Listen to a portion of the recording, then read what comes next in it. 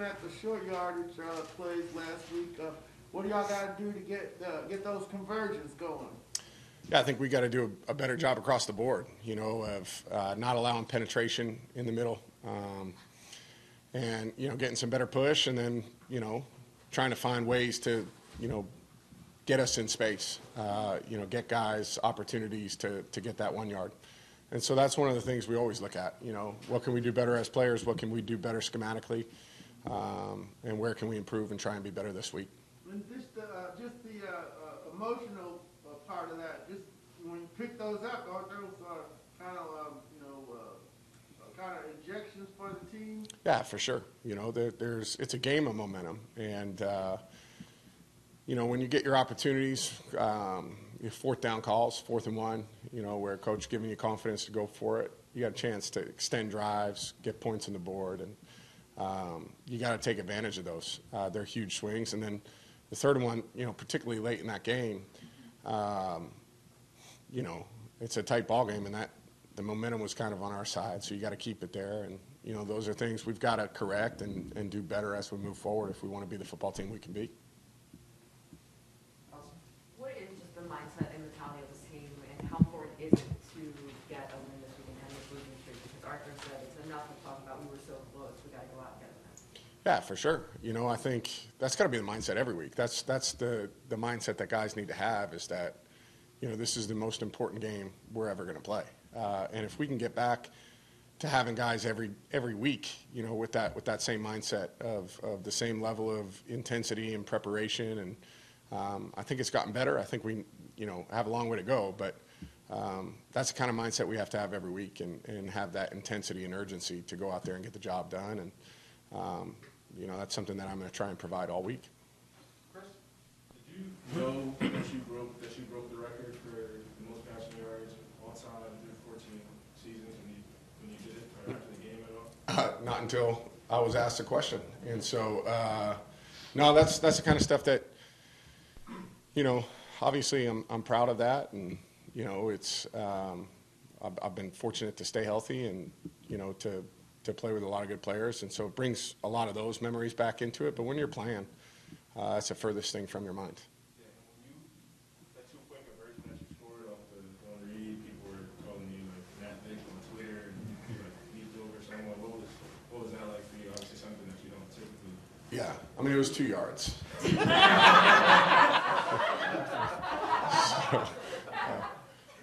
I felt good about that, but I think, keeping things in perspective is important. But, I feel like I've always moved better than people think, and it's not great, but it's good enough.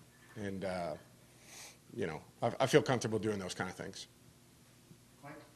Sorry, I'm still just recovering from the moving better than people think. When you were talking about, in short yardage up the middle, and when the Giants seem to really like to blitz up the middle, how does that change what you do and how you see things when you go into really like to attack that part? Yeah, that's something, our coaching staff does a great job of looking at that during the week, of saying, schematically, do we think, these calls are going to work? I think from the player's perspective, your mindset always has to be, regardless of what the call is, you got to make it work. You got to make the plays come to life. And we all have to execute our jobs as best we can. It might not be ideal situations all the time. A lot of times you're outnumbered in those situations, and it comes down to, being very precise with your technique and, all 11 guys playing together to try and increase one gap. So we'll certainly take a look at schematically what we need to do, but at the same time, I think for the player side of it, you got to take that as a challenge to go make the play. And kind of following Chris's question a little bit, is part of why you don't necessarily pay attention to the 13 and 14 is because it only seems so fleeting in today's NFL, because, you've held some of these, and then, Matthew Stafford goes and breaks it, or Baker Mayfield. Is that part of it too, where it's just kind of see where the league is at this point? Yeah, I also, I really believe that if you're spending your time thinking about those kind of things, you're not spending your time thinking about the right stuff. Really, all that matters is, having the right mindset for what we need to do this week, and what it takes to be at my very best this week. And I've always thought that if you keep that mindset, those other things that come along with it kind of stack themselves up by themselves. And so I've never had that mindset to think of those kind of things. Steve? Yeah, how do you see Cordarrelle's, I guess, role evolving here, and what are the possibilities of the guy who's that versatile? Yeah, I think, he's him and Mike are our running backs. And, we're really comfortable putting both those guys back there, having them run, every scheme that we have. I think we're really comfortable moving both of them out there and throwing the ball in the passing game too. I think they both have that kind of skill set. But I also think, you look at how Tampa tried to kick around some of what CP was doing last week, and that helps us as a football team. So he's kind of an old school player. He can kind of do a little bit of everything. He's got great speed. He's really physical. I feel like he plays the game the right way, tough, hard-nosed. He's the kind of guy you want to be around. And I think he'd fit in good with any team, and I'm really happy that he's here. You come to grips with handing the ball off to number 84? I still feel like it's Roddy White sometimes when I'm handing it off, like this is a little strange. He's got the dreads coming out the back too, so, you're like, do a double take. But oddly enough, they both kind of play the game with the same passion too. Roddy was, very much that way. Great energy, great passion, tough. But if you produce, who cares what number you're wearing when you hand it off to him? When you're in the situation where you're put in the position to run, what is just your whole thought process when everything is breaking down? You have that lane. Yeah, just go. Just go get what you can get. And, a lot of the times it's in, third down situations. So, you have that kind of internal feel of what the down and distance is. And sometimes, sometimes you think you got 6 or 7 yards, you really only got 4. But, it's one of those things you're trying to get every inch you can and try and move the chains. And I think that's just, I was actually a triple option quarterback in high school. So if you really go back, I ran the ball a lot more in high school than I threw it. And so, I've been doing that at various different levels, but my entire life. Well, it's funny to segue to this question. With just the RPOs, the evolution of the game, do you think you'll see yourself running more? I don't know if it'll be more, but, there's certainly parts that we do within the passing game too. Where it's, your run pass options, the true zone read stuff. That's for Art to draw up. You can ask him about those questions, but, maybe here and there. Josh? Follow up on Cordell Patterson. Obviously, at this level, you're dealing with the elite of the elite. Where does he rank in terms of pure athleticism with guys you play with? Yeah, it's hard to compare because, so many guys skill sets apply to their positions, and but he's up there. No question for his size, for how big he is too. You guys have seen him; he's a big dude, and his speed. He made a great catch on the touchdown too. He's got great hands, really good vision, really good instinct. I think all those things. He's a complete football player and has all the kind of skills that you would want from a guy doing that, job responsibility for us. Justin? Matt, you said in Tampa after the game, you can throw out that 0-2, making the playoffs thing. There's 17 games, and there's a ton of time left. What are the things about this team that make you feel like you can play your way back into the mix? Well, I think, the effort, the competitiveness, I think those are things that you can hang your hat on. And I thought some of that was really good. I think it needs to be more consistent. I think when you look at some of the execution that we've had at certain times throughout games has been very good, but it needs to be more consistent. So I think, you draw the positives from our start, some of the good things that we've done. And, if you can do it once, you can do it again. And you have to hammer home, to our young players that it's not going to require, anything extraordinary. It's just going to require lots of really ordinary plays that you do really well consistently for 4 quarters. And so, that's kind of the message that I'm trying to hammer home to our guys. It's just you have to do your job really well, play after play after play. Are you seeing more of that consistency? I mean, we use the term growing pains and things a lot like that. Do you kind of have to go through these moments of inconsistency when you have a younger roster than we've seen around here in the past? Yeah, I think you do when you have young players, but you also got to clip off wins along the way. And so, you live through some of those things when you're playing with young guys.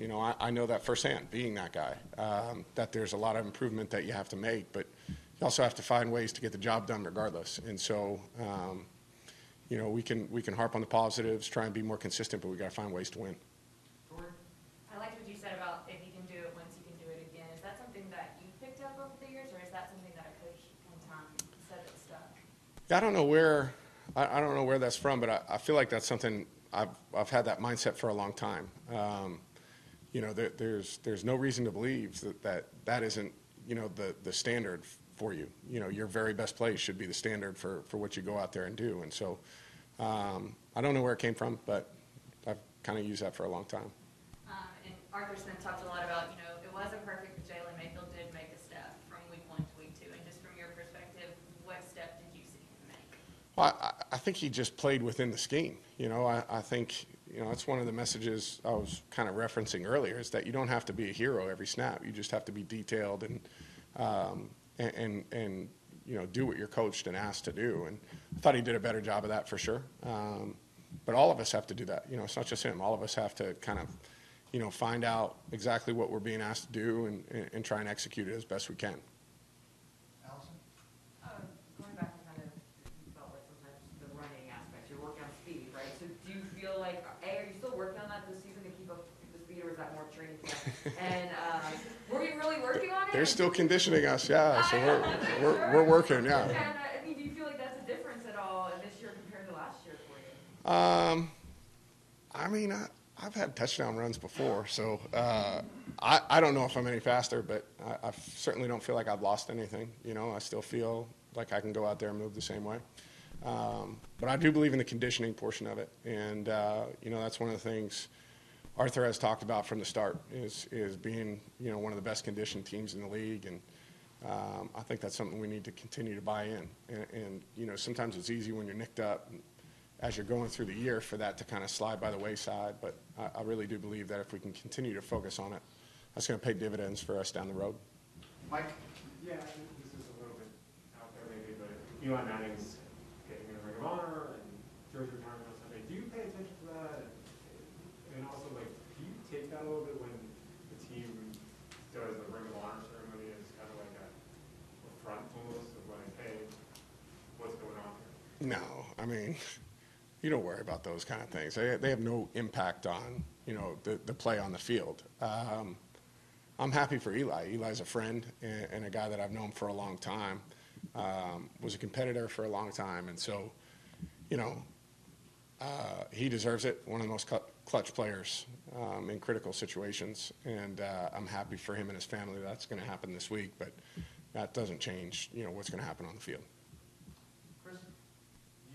Earlier you mentioned that they're talking to the young guys about things that we're doing well, continuing to do those things. What are some of the things that you feel like y'all have done well through the first 2 weeks that you want to continue to do this weekend? Yeah, I think first down and second down, efficiency has been good for us. And it was different in both games. I think in the first half, the Philly game, I think there was really good first down and second down efficiency in the run game. And it was tough sledding, in the Tampa game, but I thought the first down and second down efficiency in the pass game was really good, keeping ourselves on schedule.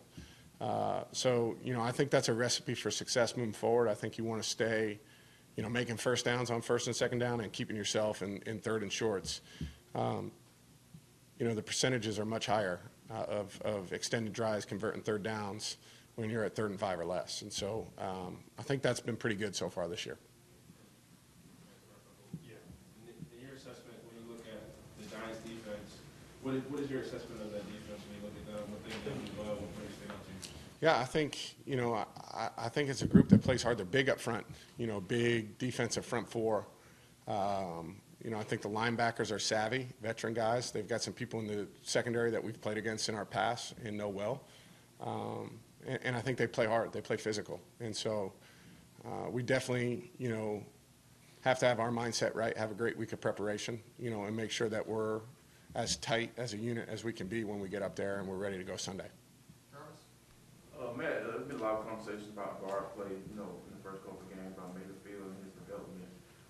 What have you seen from Chris Lindstrom as far as how he's been playing? What's a good film of this? Yeah, I think Chris is doing a good job. I think you forget sometimes because he's a really consistent player for us, but you forget he's still a young player as well, and has a lot of growth and development to go through. And I think I see more so than anything just the confidence that he has, a belief in himself and what he can do, and stepping into more of a leadership role in that room. Being one of the more veteran guys, which that group's young, and so. I've been impressed with Chris from that standpoint. But in terms of his play, Chris always plays with great effort. He's extremely athletic, can get off combination box and into the second level as good as anybody. And we need that, to continue from him. Is that what they teach y'all at Boston College? Well, I mean, I didn't want to say it since you brought it up. Yeah, they put out some pretty good offensive linemen from Boston College. And Chris is, one of the guys in a long line of really good players that have come out at the offensive line group. Do you have anything else? No, he asked my question on the joint. That's all good. Thanks, guys. Appreciate it.